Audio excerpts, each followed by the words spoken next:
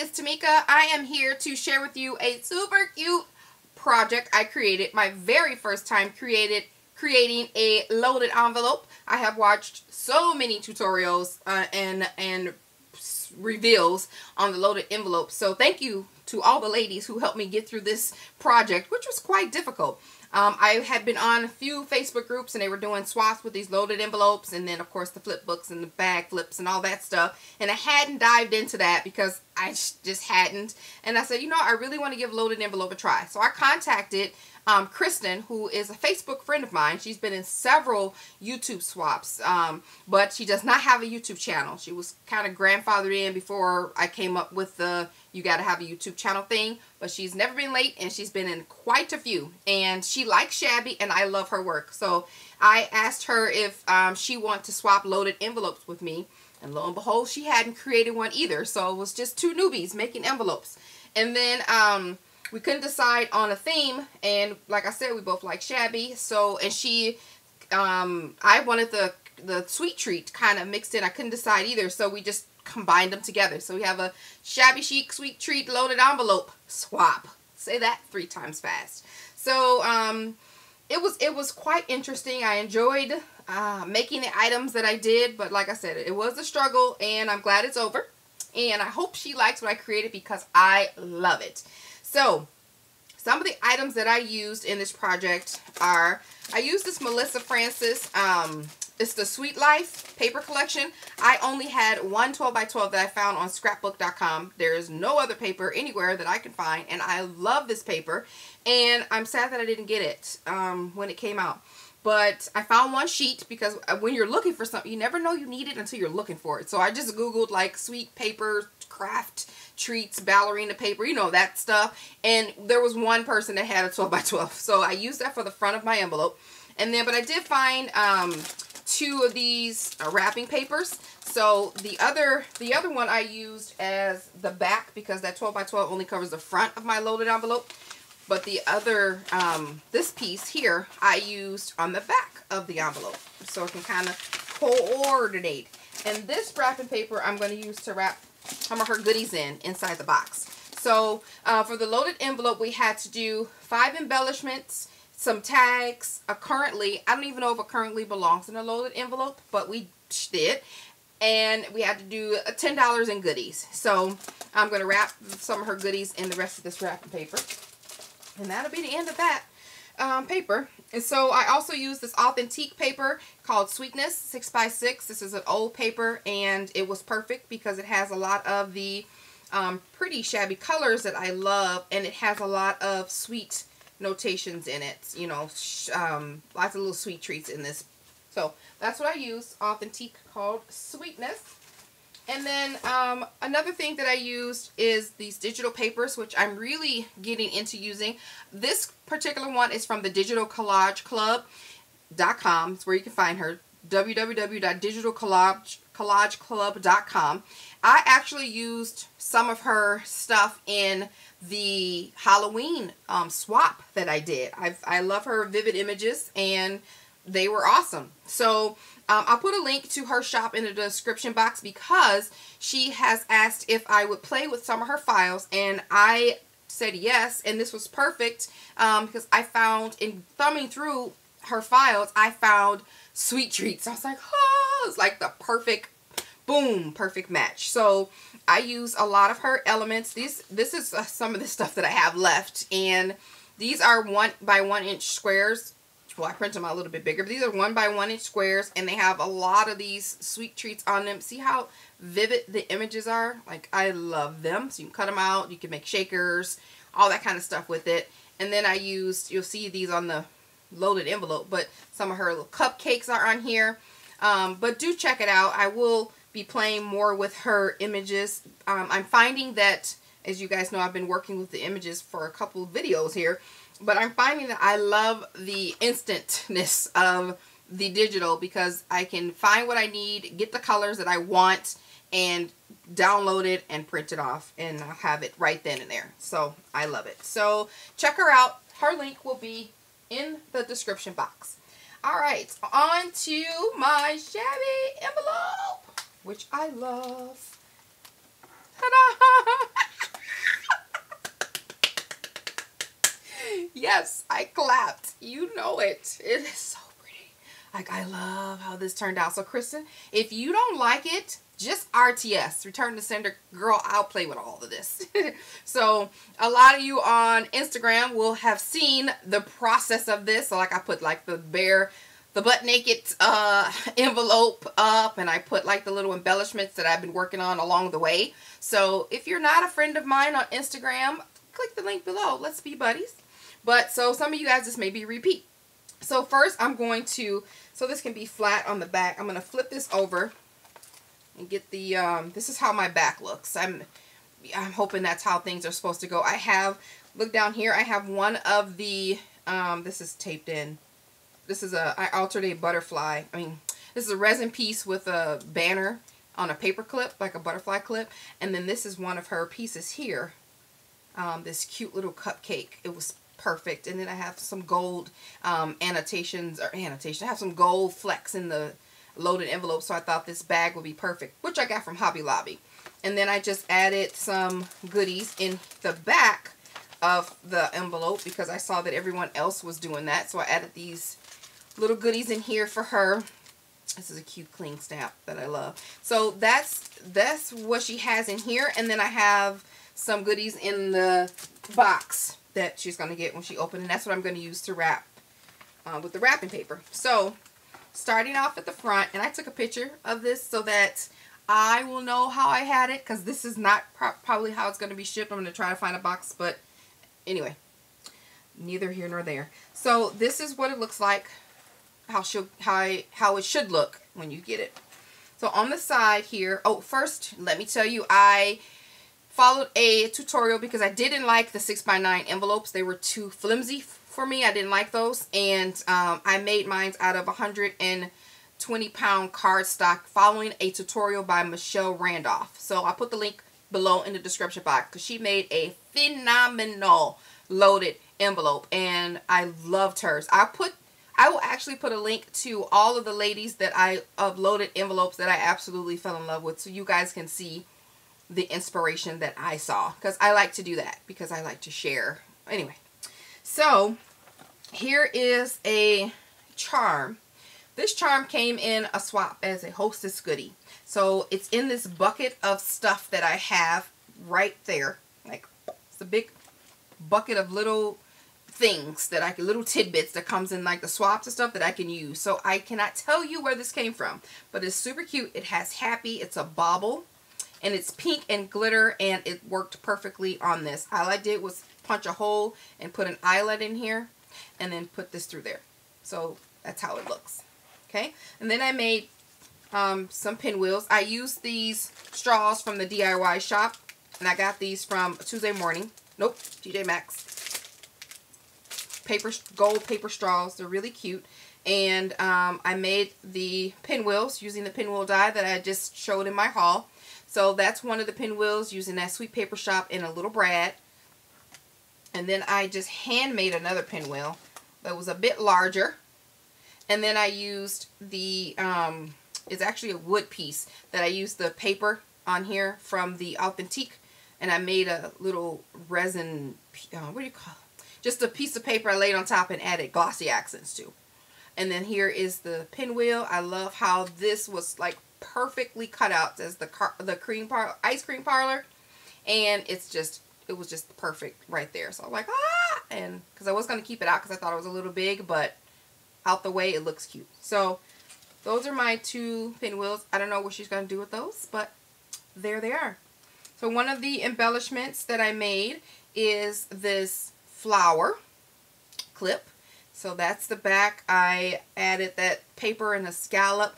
This actually was inspired by a tutorial from Twins for Me Too, and she got it from somebody else. I'll just put the Twins for Me video down there, and then you can follow along the wave of where she got it from. But really cute eyelash trim, and then a rosette. Really, really cute. So this is one of your embellishments. You can use it anywhere, but I thought it would look perfect there. And I didn't wrap that up. I wrapped up the rest of the embellishments, but I didn't wrap that up. Alright, and then another one of the embellishments are these little, oh, these are cute. Now this is, you can get these also from the Digital Collage Clubs. These are random. They come from a couple other places that I had in my stash, but if you're interested in the cake stuff, check out the Digital Collage Club.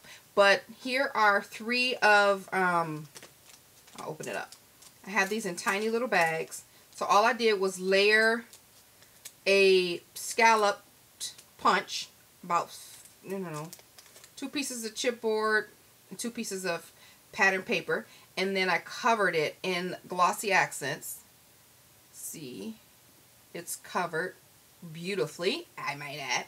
And I just put a pop dot underneath to hold it on there, and then she can use this scallop as on a card or a sweet little note that she wants to give to someone. So I thought that was adorable to be able to have that at her disposal.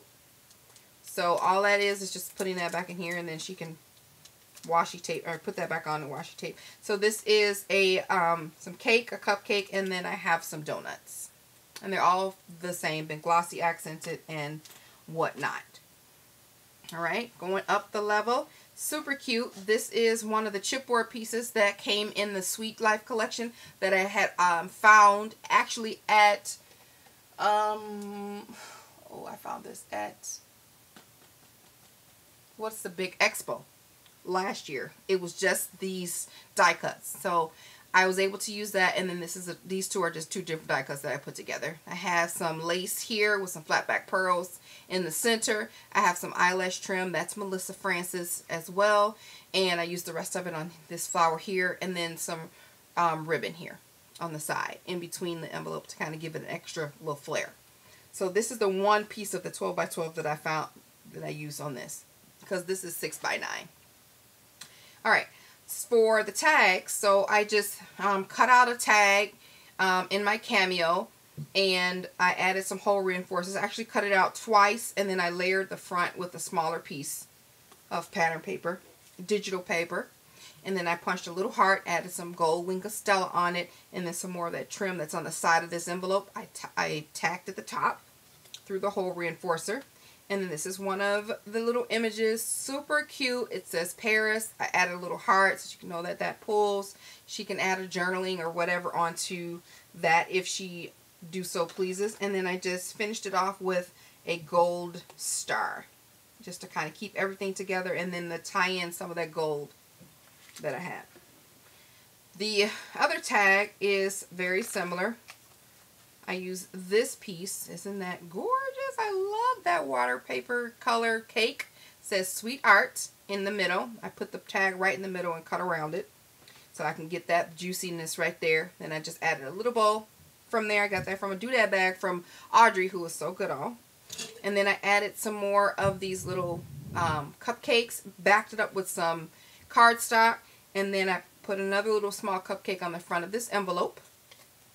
And then inside the envelope are more of the die cut pieces, the digital pieces, and then a little note cut out with the same envelope paper, or the same paper that I used in the envelope. So that goes in there, cute little envelope, and then all this pieces back together on the tag. Super cute and adorable. I love it. All right. Next up are some handmade buttons, and I've already closed these together, but you guys can see these. These are cute little paper background. I love it. These buttons I made with, let me see if I have it, a kit that you can get. Hold on, I have to learn to stop talking when I'm wrinkling because you can't hear me. This kit is a craft cover button kit I got from Joann's, and everything is included. There's a little blue push tool. I left that at work because I did the buttons at work. But everything is included in here that you need to make your paper or fabric button. And you get a lot of them in there. There's 18 buttons, 18 backs, 18 shanks, and then the template is in there of how big you need to make your paper, the tools that you need to make it. So I used some shabby digital paper that I had, and it works out perfectly because this matches that just awesomely. So I just made 4 of these buttons, 2 in like the blue polka dots, and then 2 in the with the rose hint on the edge. I love this. It's super cute. So that's another embellishment. And then here is this is my currently. So let me see. I didn't know, I was trying to Google currently to see if there was like a standard sheet. It kept coming up with like some of these random questions. So I just put the questions, wrote them out, and just called it a day. This is, this says Sweet Cake, and then I used another chipboard piece from the Melissa Francis Sweet Life. And then on the back is my little tag that I made using the graphic stocks images. So that's what I made, these cute little things, and she can find me there, but she know where I am. So I just did this for the inside. So I'm currently watching Revenge on Netflix. I'm listening to Jill Scott. I'm loving clean crafts, meaning like clean and simple with a touch of shabby, but I'm loving more of the clean look. And I'm planning a friend getaway, and I'm wishing a spa treatment. I really would like just to take like 2 hours and get like a facial, a back massage, my feet done, like a whole thing. So that's what I'm wishing. I'm thinking about the future, just moving out of the state and college with the kids and that kind of stuff. And then I'm reading Zane Afterburn. So I just signed it, and I have another little piece over here, cute, and then that's the back. So I think that is all that's included in the currently, but I mean, that's enough information. I think if it's not, that's enough. I'm gonna do that later. So another set of embellishments are my altered hearts. I love these. They're 2-inch hearts, and then I have them here. We can open this. Here's that paper that I made the buttons out of. Really cute. So here's the hearts. The flowers are already glittered. I didn't do too much of the glitter. She can do that because I didn't know if she wanted them all super shimmery. So I have I think it's like 6 layers of the hearts to make them sturdy, popped out underneath. And then I have some flowers. I have some fabric, some of these things that I don't know, these stems. And then I have some tiny little pearl beads coming out the bottom. And I think they are absolutely gorgeous. So you can see some of the sparkle on the flowers on there. So that's another embellishment. It's still 5, but the quantity is a little off. So she has something to play with if she wants to play with them more than one project. And then the final embellishment I have are these stinking cute bows, and this paper background is perfect for the swap. And these little bows look like edible little confetti, and look at all the shimmer that's behind there on that. It's gorgeous. The bows are shimmery, super cute. Here, let's just open them without the glare. Look at that. Ta-da! Gorgeous. They are gorgeous. I love them. They're double bows.